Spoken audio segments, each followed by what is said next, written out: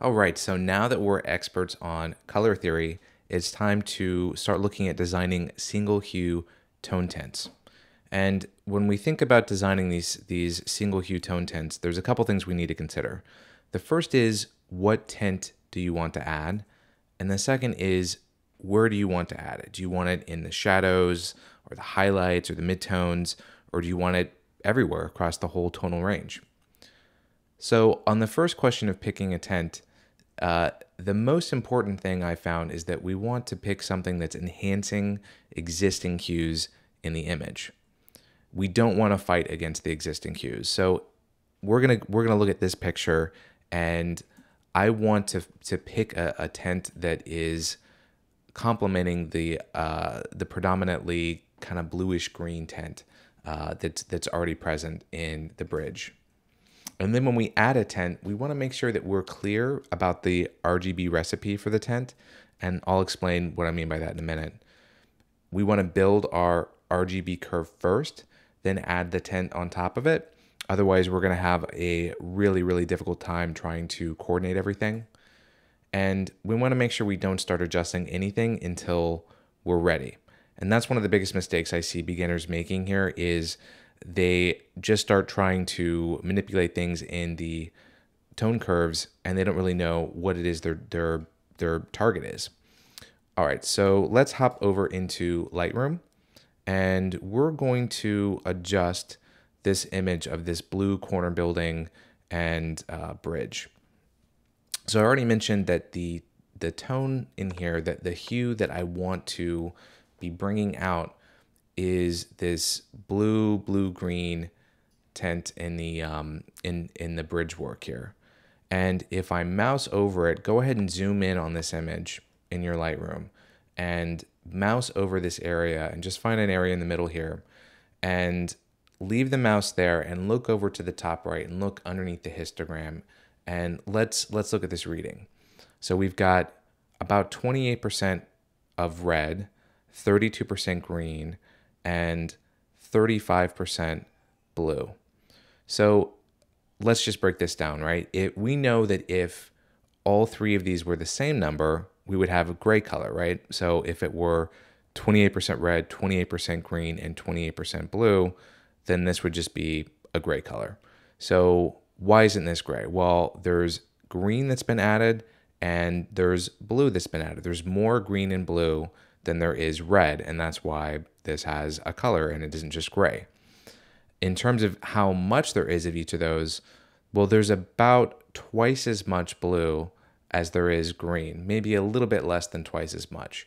So we can just simplify this and say this is about 2 parts blue to 1 part green. And if we look at our cheat sheet, we can actually see that this is somewhere between an azure color and a cyan, but we'll just say it's azure. So 2 parts blue, 1 part green would be how we would add this tint using the additive method. Or if we wanted to subtract colors to bring out an azure tint, we would decrease red and decrease green by about half as much as we decrease the red. So if any of that didn't make sense, go back and rewatch it. Maybe rewatch the section on the color theory, or just leave a comment and I can try to explain that a little bit clearer. But I now know that I want to add about twice as much blue as green using the additive method, and subtract about twice as much red as green using the subtractive method. Okay, so before we start jumping into the red, green, blue curves, I'm just going to make some adjustments to the RGB curve. So follow along. I'm just going to raise the black point. So grab that and raise it to about 6%. I'm going to lower the white point. So grab here at the top right, and we'll lower that to about 86%. And I will now add, let's add in the shadows. So we're going to pull down the shadows. So find a point around 10% and bring that down to about 7. All right, now find a point around 60%, and I'm going to have this be the crossover point. This will be the point where we go from being under to maybe being a little bit over. All right, so grab the point around 60. You want to end up around 60 input, 60 output. Okay, awesome. And we'll do one more. Grab a point around 43% and drag it down to 37.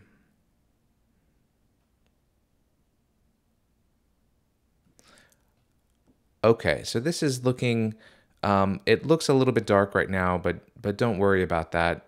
When we start adding in the tints, because we're using the additive method, it'll be a little bit brighter in the shadows here. All right, so let's add blue first. I'm going to grab around 0 in the blue channel and pull it up to around 6. And when we're adding tints to color specific curves, really what we're looking at is we're looking at the difference in space between the original line, which you see represented with the dotted line there, and the new line. And so I want this to be pretty even. I want it to be pretty evenly pushed up through the darker half of the tone. So I'm going to add another point. So grab a point around 30, and we're just going to make sure that that's around 35. Okay, and it is. And now grab a point around 50 and just pull down ever so slightly until you see that that the new line merges on top of the dotted line. And right around here, right around maybe 49, 51 is about right. And the reason we do that is because I don't want to be extending this past about the midpoint. So this is exactly what I want. There's a little bit of separation that's pretty consistent all the way through the darker tones, and then it starts to even out. All right, so now we have to do that same thing, but we do it about half as much with green, maybe a little bit more than half as much. So take the black point of green, and we're going to raise that from 0 up to about 4%. Okay. And now we're going to check around 30, and that's about right, about 33%. Okay. And now we're going to take the center point here and just pull this down until we see the line merging with the original line. So right around 49.4% input and 50.6% output. All right, so let's look at the image now, and we can do a quick before and after by hitting the backslash key. And I mean, you can really see that this section here feels much more consistent, and maybe it's a little bit dark. Maybe we'll come in here and just push the shadows just a tiny bit to get some of that detail back. But by and large, I'm pretty happy with this. The other thing maybe we can do is take down the saturation. And the reason we take down the saturation is because we're actually adding saturation when we add to the channel specific tone curve. And so if I pull down saturation just a little bit, maybe to 15%, it starts to look a little bit more like I want it to. Feels a little bit more neutral.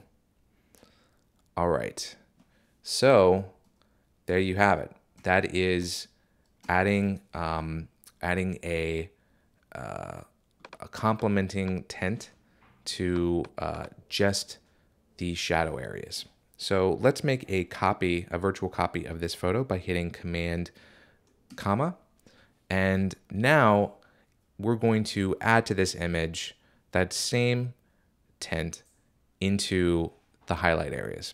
Now, so how do we do that? We just use the additive method, right? So we just added about twice as much blue as we did green. Well, now we're going to use the subtractive method in the highlight. So we're going to pull down red, about twice as much red as we pull down of green. So let's try this.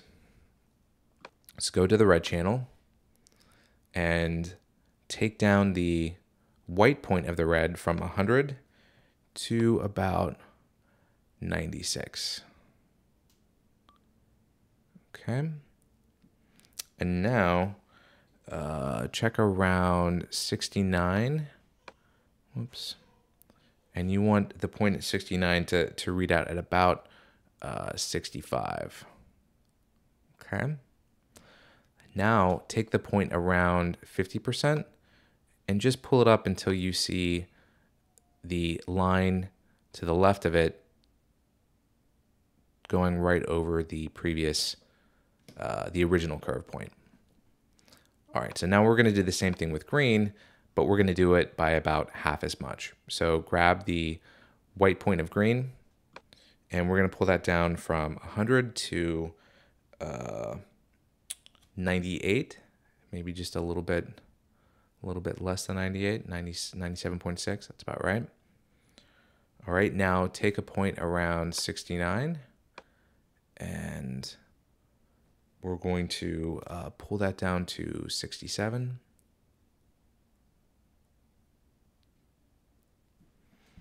All right, and there you have it. So if you go back and look at the previous image, you can see the difference. In this image, we're only seeing those tints being applied to the shadows.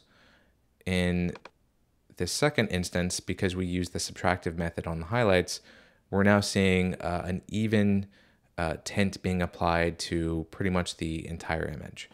So, I mean, you could really go with either one of these. These are just different looks. I kind of like the look of just having the tint in the shadows. I think that looks pretty cool.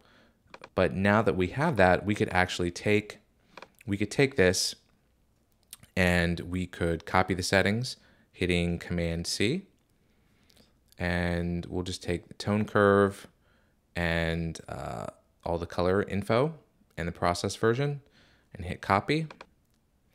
And now we can apply it to any of our other photos. So I could go to this image and hit Command V, and that actually looks pretty good. It kind of complements some of the green in here anyway, and adds kind of a cool blue tint to it. Now, what if I tried that on this image?